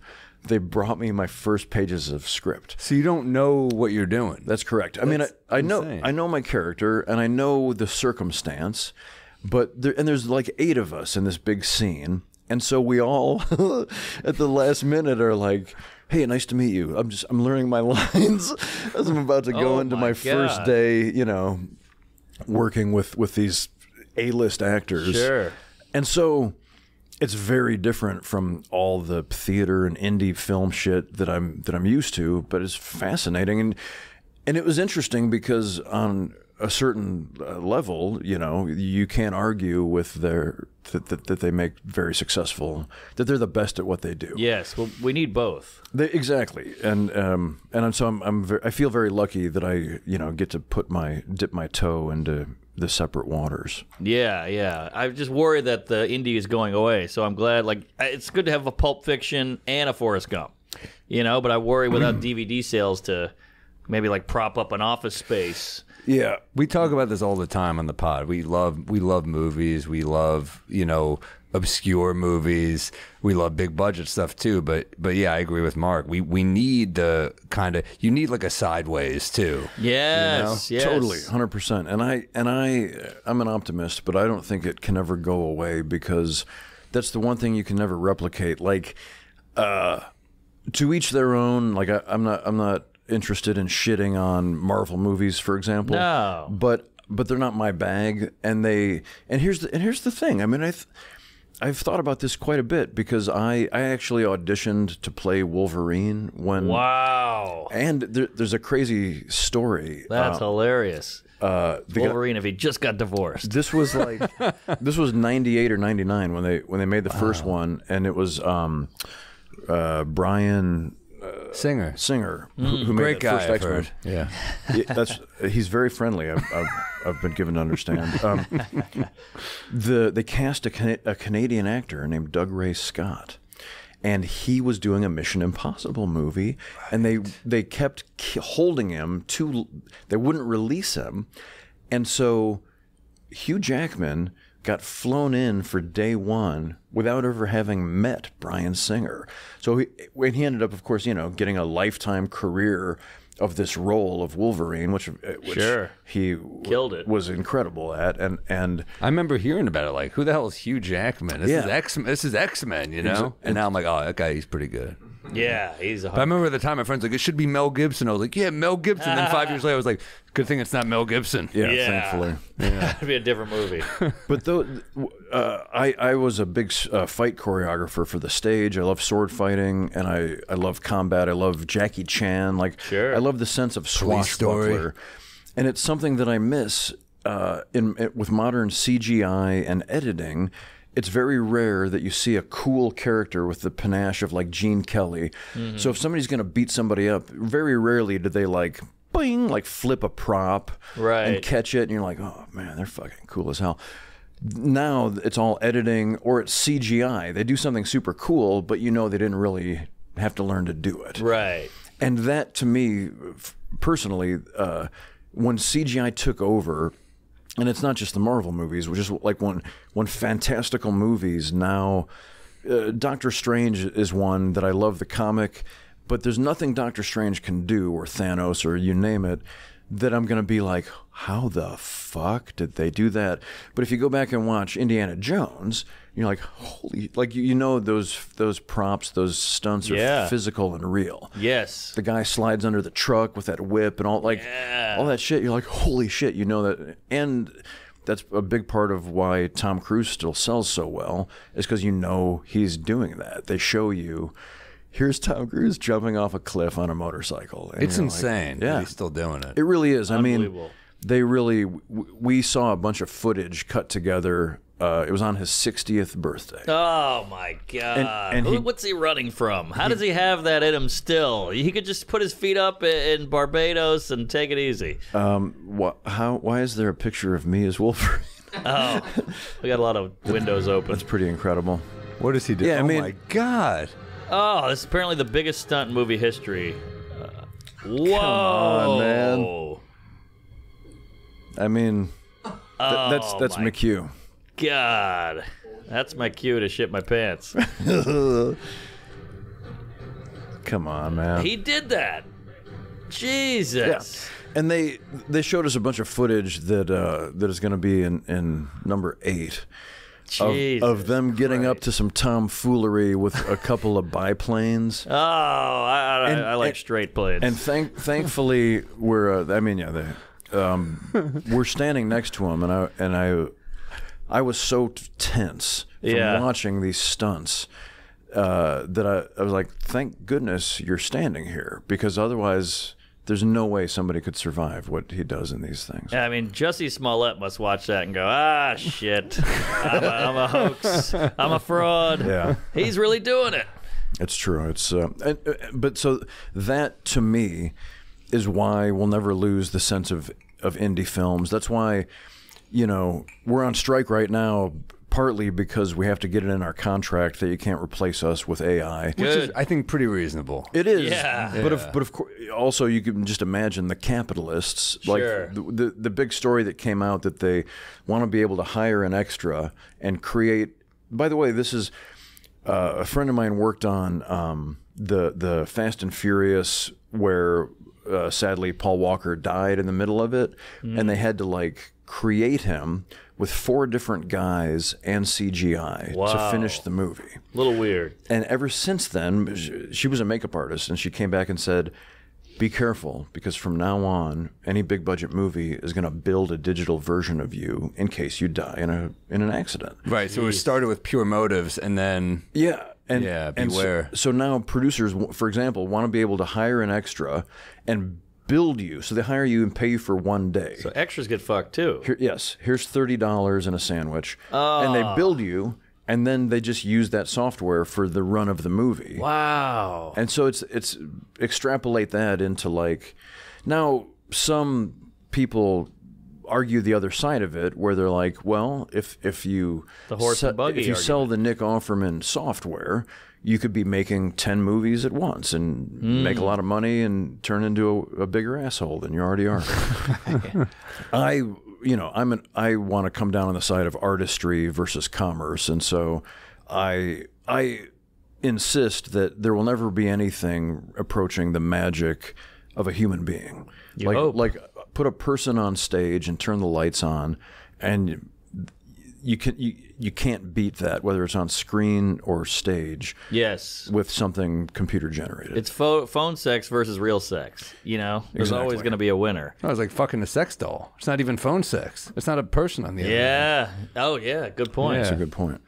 So for me, once CGI took over and Doctor Strange does the most astonishing things, I'm still left a little cold, where I'm like, yeah, but he didn't really do it, did he? And also the Marvel stuff, there's too many of them. Like, there's literally, like, once Disney Plus took over and started making, like, shows out of it, I was like, it's becoming insane. Like, I loved Star Wars growing up, but there were 3 of them. Yeah. Now there's, like, all these extended universes, which is fine, but you do take away the magic. I love The Sopranos. I didn't like the movie. You know, it just it lost the magic for me.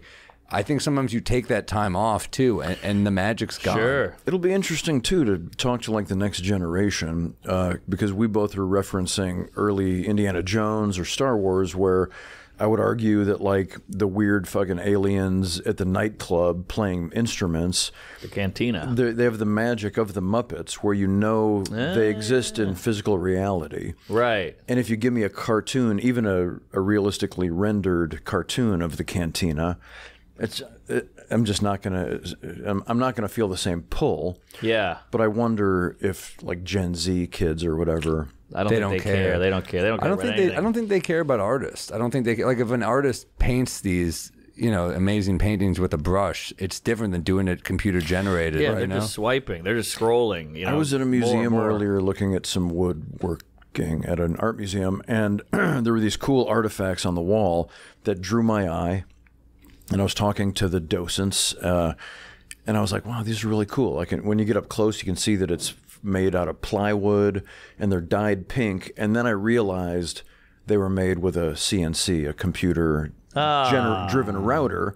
And I immediately was like, this is garbage. Like, I don't care about this. Yeah. Yeah. And it's nonetheless, I don't even mean, I don't want to fully denigrate, but it lost the magic. Of course. It wasn't a sculpture. It wasn't sculpted. It's like when we love stand-up comedy, obviously. When you go, oh, he has writers, you're kind of like, I thought it was out of his brain, his point of view.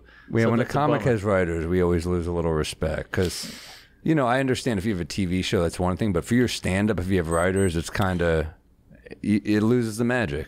Yeah. I understand that powerfully. I mean, yes, it's one thing if you're doing a monologue every night, obviously. Sure. who can do that. But yeah, if you're touring an hour, that's your voice. That exactly. makes a difference. You want Rodney. That's right. You don't want the team. But yeah. Oh, I had another thing. Shit, I lost it. Ron Swanson. No. Did you Damn guys it. want to do Peeves or anything? Yo, we should do peeves. Oh, Can we yeah. do? Oh right, we you didn't talk sent in- about did you our send in assignment. peeves? Oh. I did send in peeves, and I even thought of another one. Please. Does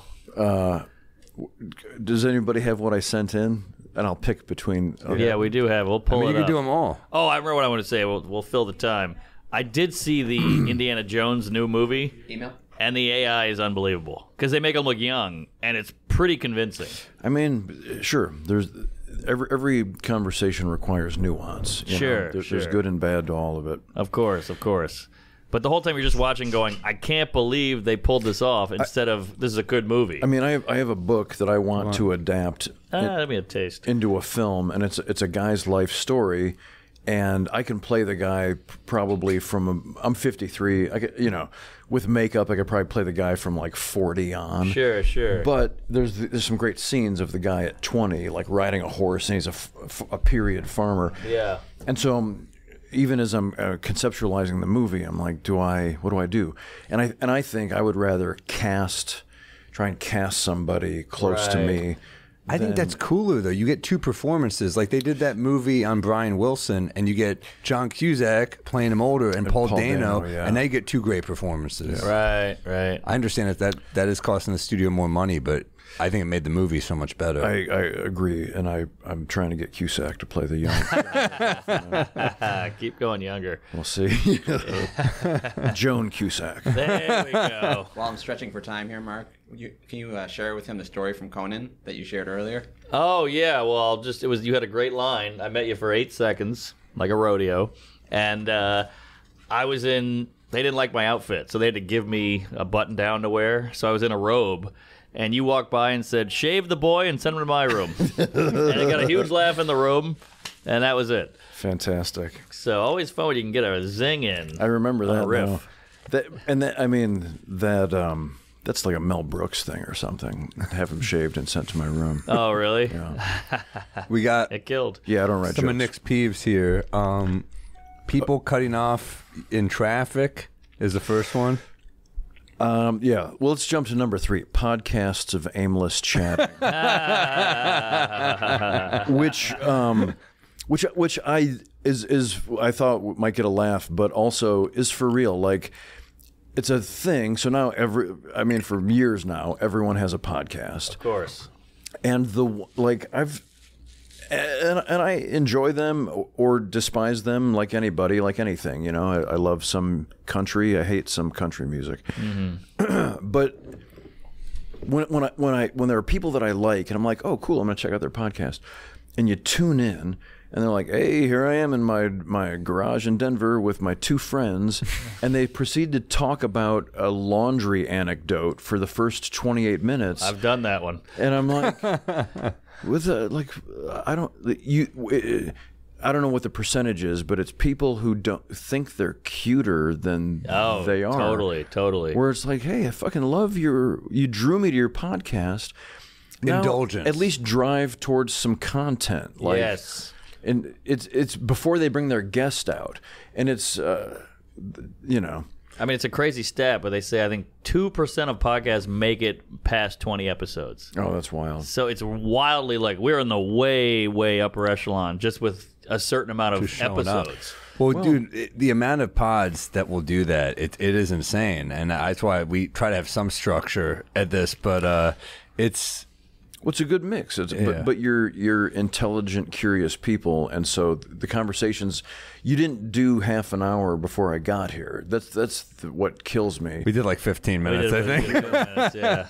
But I'm Just to build it up. But you're driving towards something. Like you guys are interested in the world. It's Yes. not. It's navel gazing where. And when even podcasts of people that I love, if there's 3 hosts, I'm always like, I don't want to do that podcast because I'm like, I'm not going to get to talk. Yeah. No, Because That's why we don't let them talk. You're It's all brutal. funny, yeah. Would you mind going in the hallway?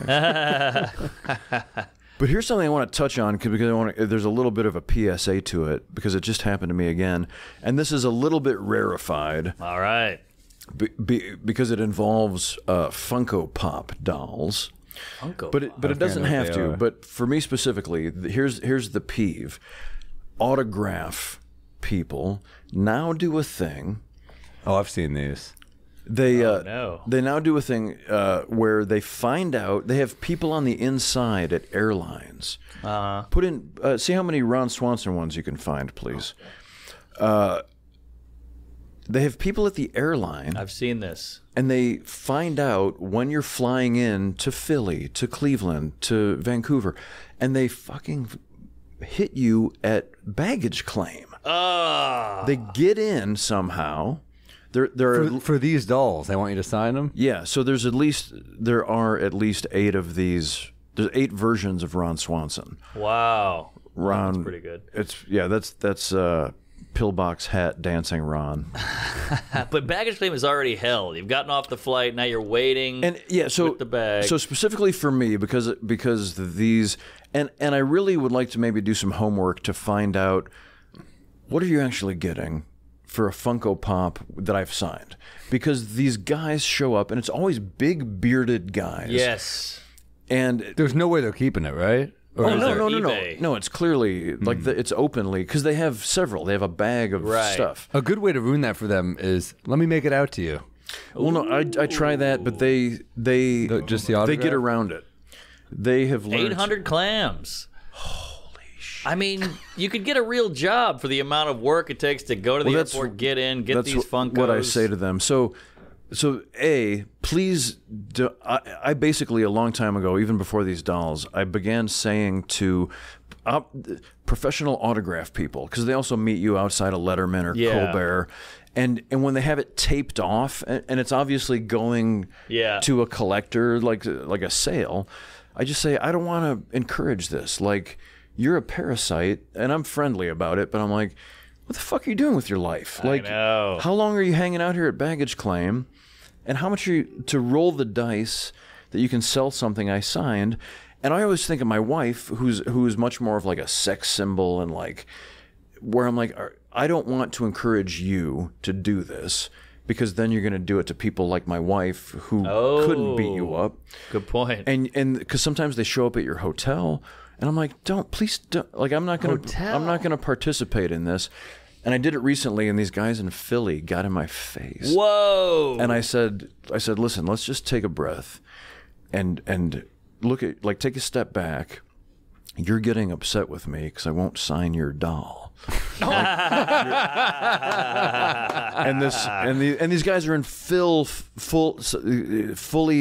Philadelphia Phillies gear, wearing their jerseys and their hats.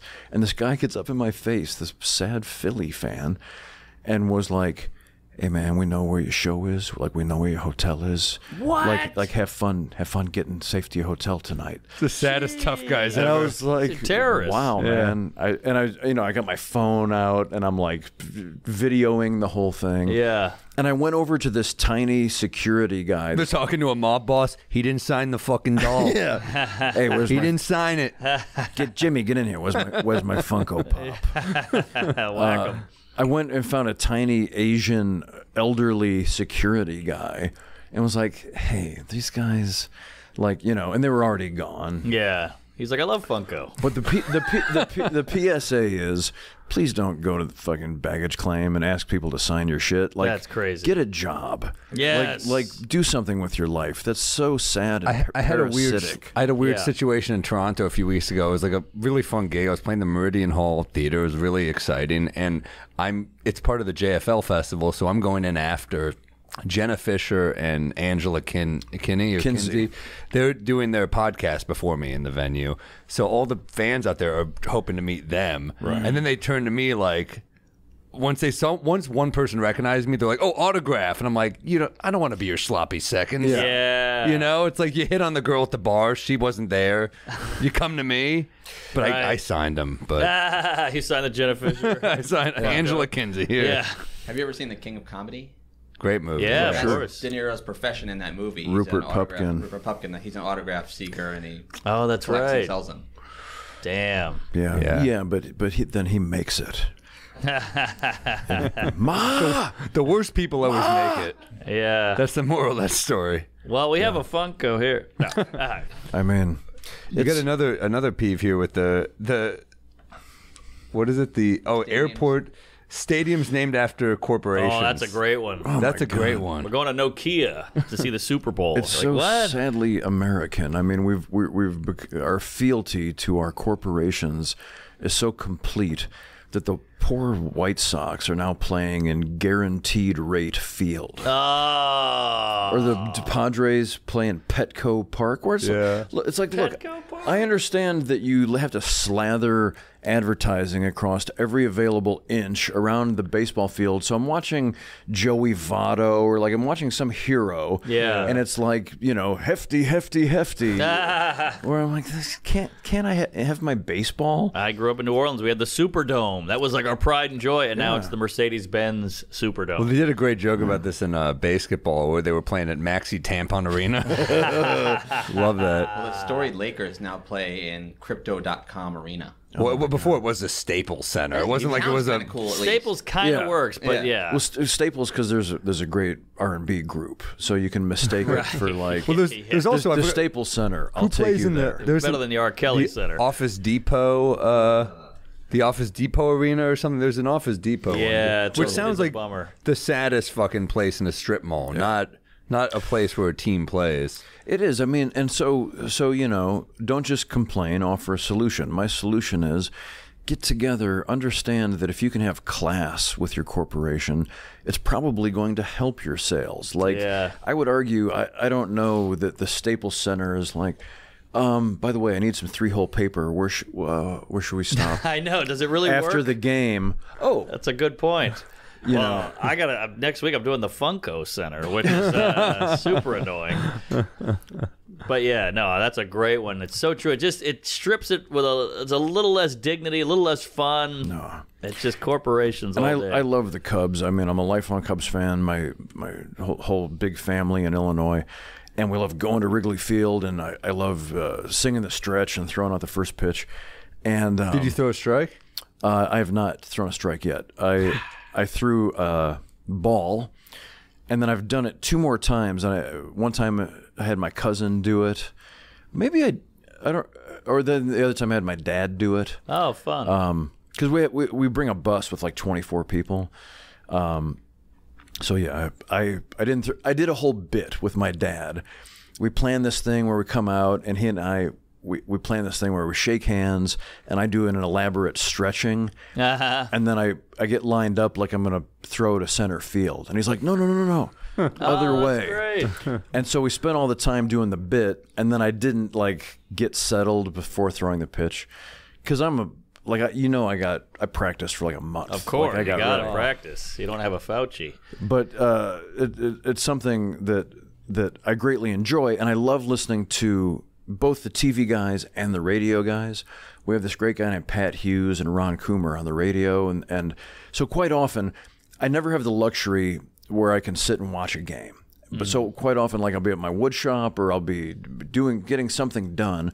So I listen to the radio more than I have the TV guys, and both of them, it cracks me up. I mean, Christopher Guest could do a whole movie about it, where they're like, okay, and here's Nico Horner comes to the plate. The plate is sponsored by Solo Cups, and every single thing has a scripted line, right? That they can't get through an inning without hitting like 8 endorsements. And you're just like, guys.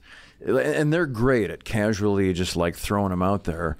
But I'm like, God damn it, why can't you just... Disgusting. Anyway, this podcast is brought to you by Stamps.com. MeUndies. I will, to piggyback on your peeve, I will say with stadiums, enough with the music every 2 seconds. All right, everybody, here we go. How do you feel about this? We're doing the hokey pokey. Now we're doing that. And you're like, let me just enjoy it. I went to a soccer or football game in London. I went to Arsenal.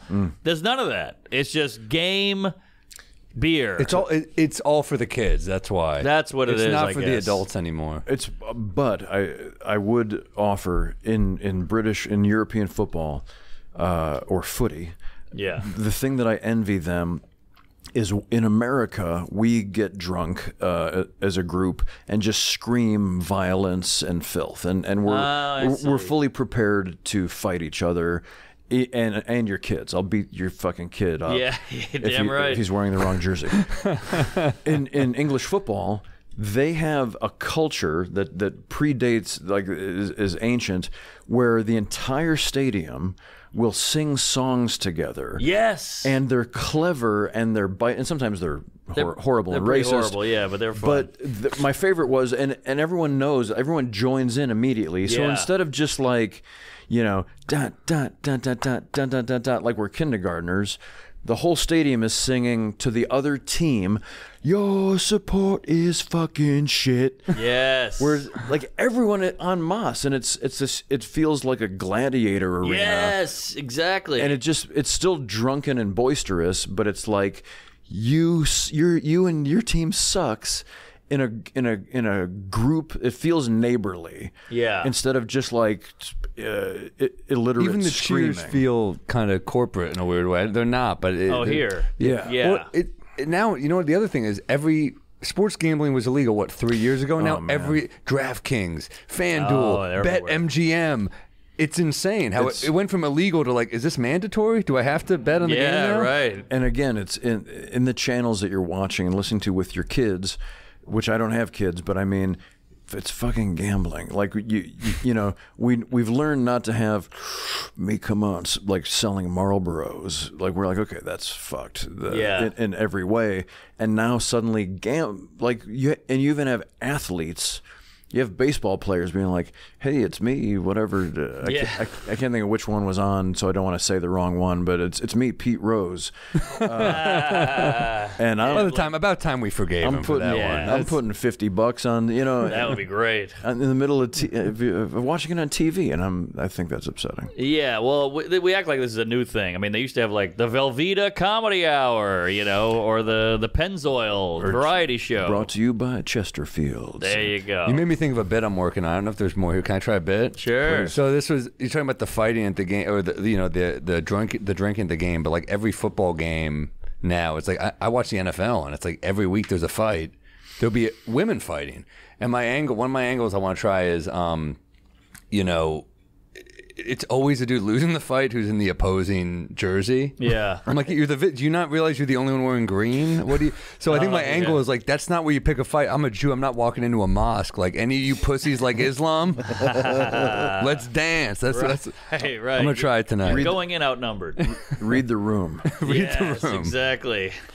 Yeah. But on the flip side, the mosque guy will go into the synagogue with the dynamite vest. You're like, that's how you do it. Right. That's how you win against. You win. That's right. Hundreds. Can I do it? Let me do a peeve too. I wrote. Hit me with a peeve. I think I got a peeve as well. I got a peeve. Hold on. Don't leave, Nick. I got a peeve. How about this? People. When people say, I'm going to make an executive decision, that's a fucking peeve. It's never like, it's always at like, you're like a fucking restaurant.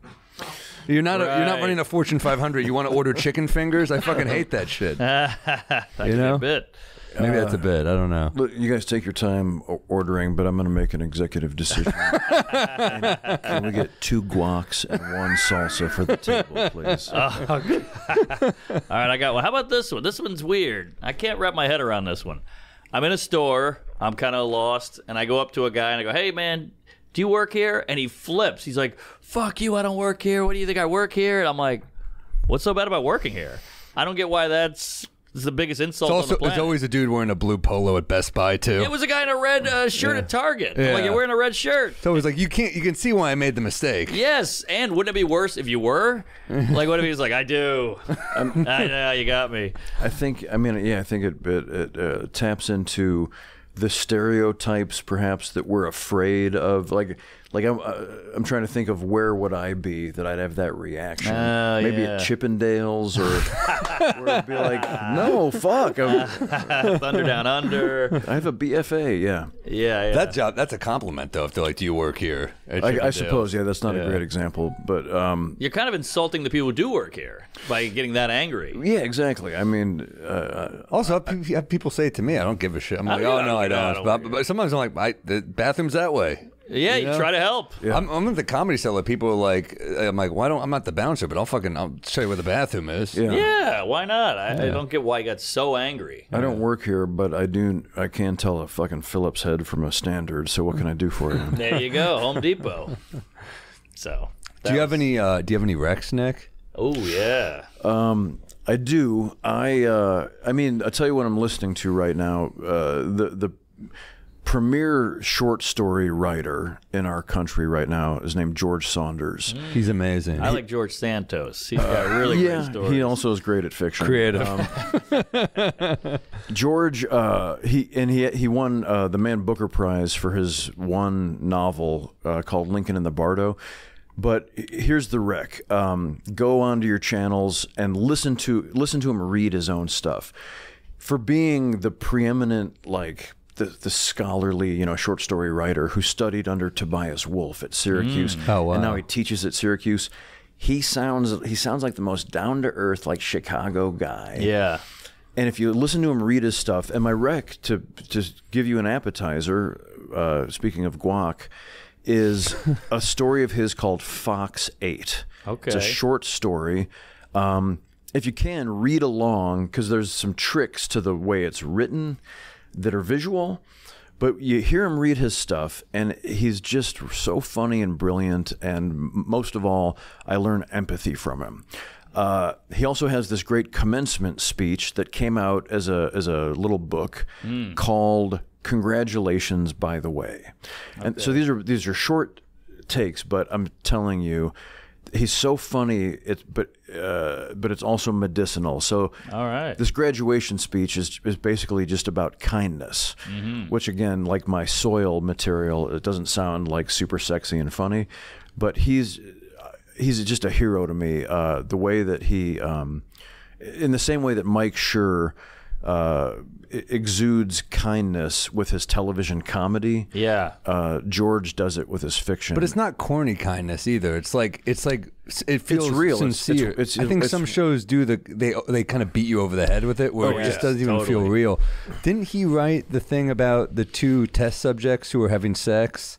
Yes, yeah. What's that called again? It was so good. Well, is it the one that Hemsworth made into a movie? I didn't see the movie, but I think so. Yeah, it's called like Pull it up. Saunders test subjects having Hemsworth. sex. yeah, Escape or something. It was Escape from something. yeah, It's so good. It's so funny and weird and like. His big number one. No, Spiderhead. Spiderhead. It's really good. He get blown by 8 women. Yeah, so his stuff is kind of futuristic, but really banal and funny. So, for example, in the future, where there are like theme parks, like we have Colonial Williamsburg, there will be future things where people are like things are so shitty that some people live in the theme park, and their job and their life as they live is like a cave dweller. Oh, interesting. And so it's like normal banal language of like, okay, day 721, the green food paste is blah blah blah, and like you fall in love with your coworker. So he takes the banality of daily life and then just gives it the most incredible stakes of love and loss. And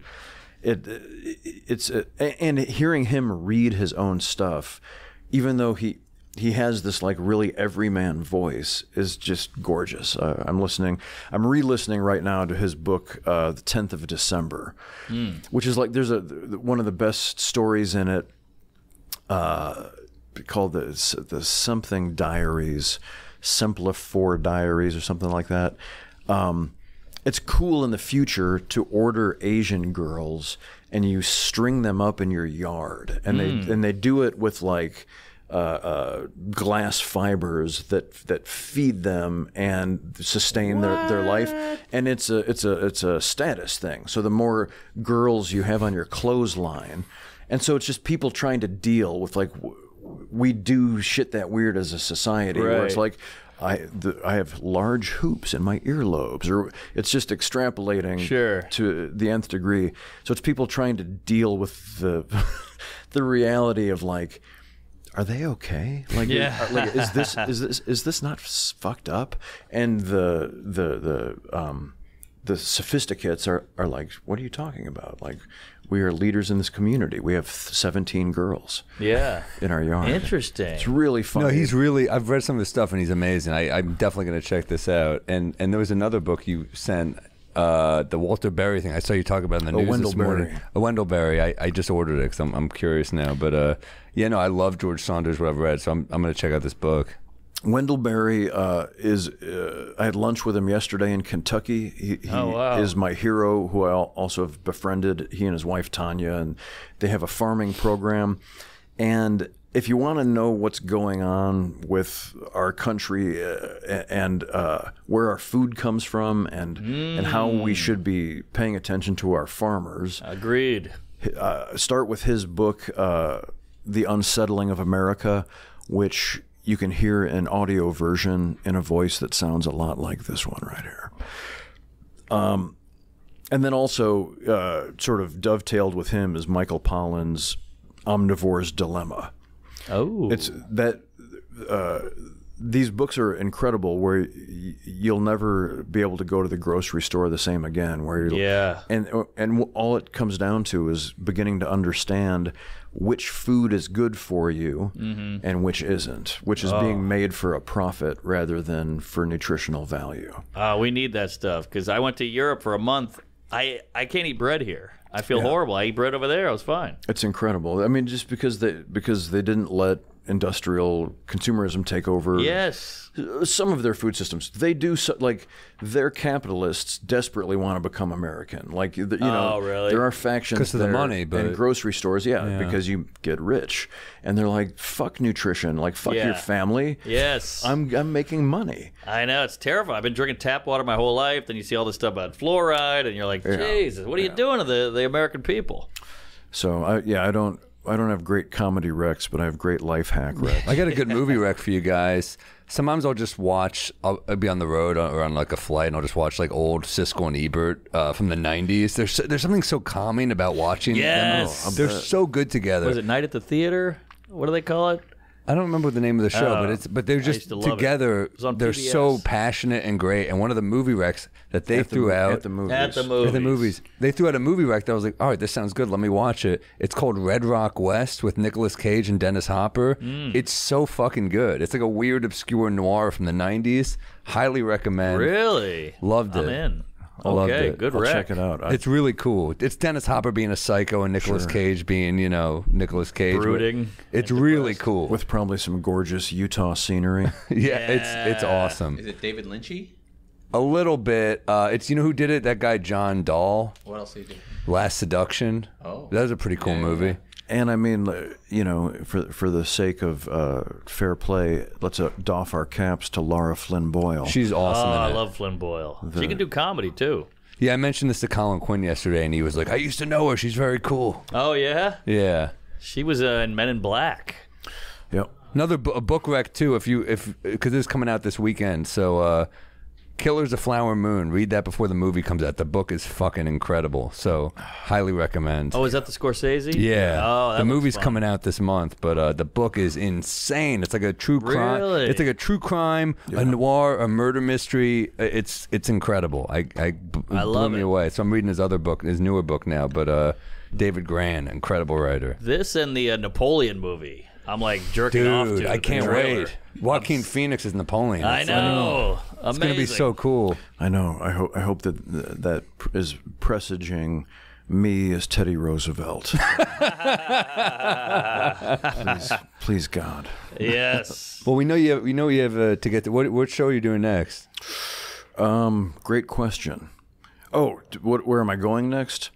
I have the rest of the day off. Oh, if good. that's what I mean. the next 2 days I'm doing a bunch of like The View and Today Show and Seth Meyers. I was supposed to do Colbert, but I got bumped when the strike ended. They were like, "We're gonna do way bigger, cooler shit than have you on with your paperback." So, so they shunted me to Seth Meyers, who is a real champagne problem. Right. Like, oh no, I have to do another primetime network show. Well, check out Nick's book. Get the book. We're big fans. And the audio book, he does it. And we have some dates for the comedy tour. Oh, humorist tour. Oh, right on. Oh, Okay. Oh, the 8th. So we have Los Angeles on the 7th. And then we have Windsor, Ontario on October 19th. And you're up in Prior Lake, Minnesota, which I've never heard of. just outside the Twin Cities. I've played that casino before. It's a nice casino. I love it. And then Brooks, California on October 21st. Outside of Sacramento. And then on to Baltimore. That's a great Baltimore. Legendary. That's room. north of Miami. 26th. At the Lyric. Wow, it's a good spot. Good room. Guys, drink our Bodega Cat whiskey, bodegacatwhiskey.com. Thank you so much, Nick, for coming on, man. My pleasure. Thanks for having me, gentlemen. Great scotch. All right. All right. Thank you, man. Good app. What an app. Guys, you can see me on tour. I will be November 4th at the theater at Madison Square Garden. That's the big one. There's still some tickets available. Also, late October, you can see me in Pittsburgh, Cincinnati, Indianapolis, Columbus, Cleveland, and then I will be all over Australia in November. You can see me in Tampa, Fort Myers, Vegas at the Wynn in December. Philly in January. I mean, I'm going to be everywhere, truly everywhere. So Blue Room in Springfield, Missouri, December 28th through 30th. Buffalo as well, your hometown, Matt, in December. All over. Omaha, Dallas, Dania Beach, Madison, Oklahoma City, Dallas, Irvine, California, Salt Lake City, and that's all leading up to my special, which will be on sale later this month in Boston in March. So see you on the road. Now go to Mark's.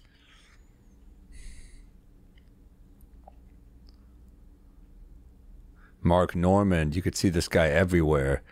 Man, he's got to get bigger font on his website. Let's see, October starting here. Yeah, you got to go to the city though. All right. Zoom in on the city. Zoom in on the city. Yeah, right there. Hershey, Tacoma, Oklahoma City. Mark Norman, you can see him in Dallas, Portland, Maine, Providence, Cleveland. He's going to be in Grand Rapids, Denver. 2 shows in Denver. Look at that shit. Grand Junction, Colorado. Yeah. Hartford, Connecticut. What's at the bottom? Concord, New Hampshire. Mobile, Alabama. And hometown hero, New Orleans, Louisiana. Yeah, Mark the Norman. singer. She's got a piss, so I started reading yours. Oh, all right. I'm ready. What else you got there? Sacramento, Santa 2 shows. Rosa. Omaha, Kansas City, Norfolk, Baltimore, Birmingham, Shreveport, Tampa, Jacksonville, Columbus, Ohio, Indianapolis, Lexington, Kentucky, Charlotte. We don't have to do the whole. MarkNormanComedy.com. New dates added.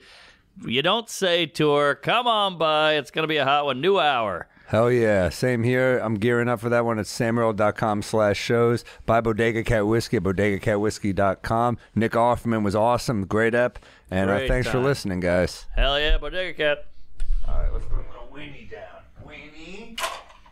All right. Sunday's the day for my next offender. A bit of Piva wreck, you know the beer juice close. I've had a little too much bourbon, and Norman's talking shit about the fucking Pope. And I get down in the same